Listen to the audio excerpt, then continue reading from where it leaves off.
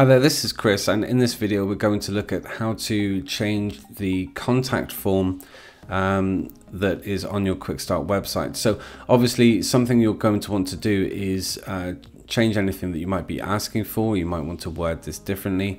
The other thing is that if you have services, you would want to change this text here.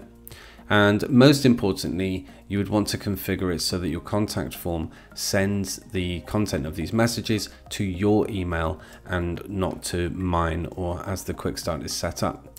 So we need to go to the dashboard for this. So if you are on the website itself, you need to go to the top left and dashboard.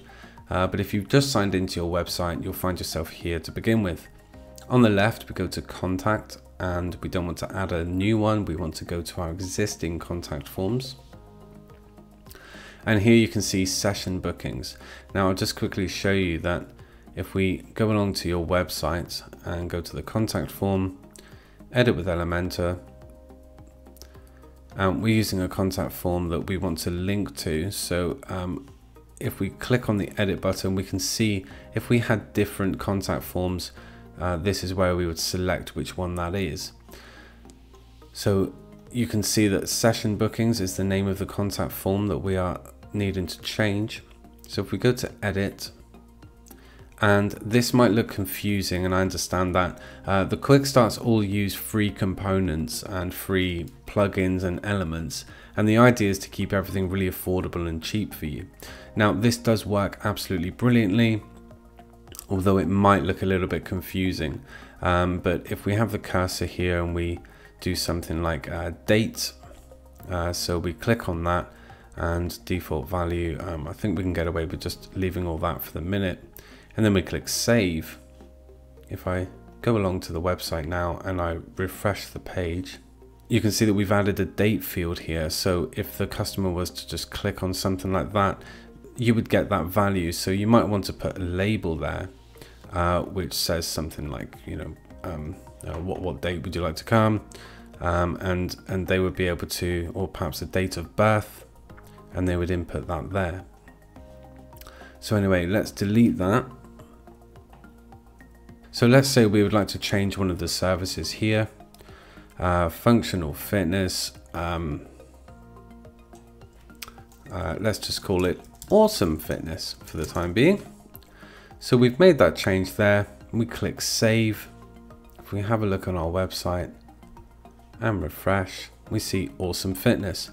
So essentially, when a customer clicks on one of these, you will have that message that indicated to you, a private session in the message.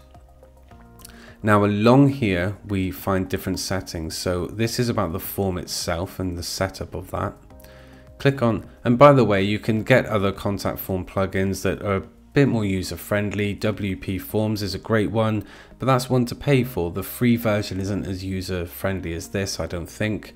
I think this does well to keep costs down and remain very functional. But check out WP Forms as a plugin if you'd like. But if you click on mail, and what you'll see here is that this is the email that the form will post to. So you would need to replace this one with your email where you'd like to receive your form submissions. Additionally, this is what's going to show up in your subject and your from. So it will be posted to this email from this. And then down here you might want to change this also, but this is emailing to you. The most important thing you need to change is this email here so that it posts to the correct address. Take a look through here, and this is essentially different messages that you can configure, and additional settings. This is something that you won't really need to concern yourself with, just leave that there. Okay, so that's how to configure your contact form, and don't forget, after you've made any changes, click save, and it's all ready to go. Okay, thank you. Hope you found that useful. I'll see you in the next video.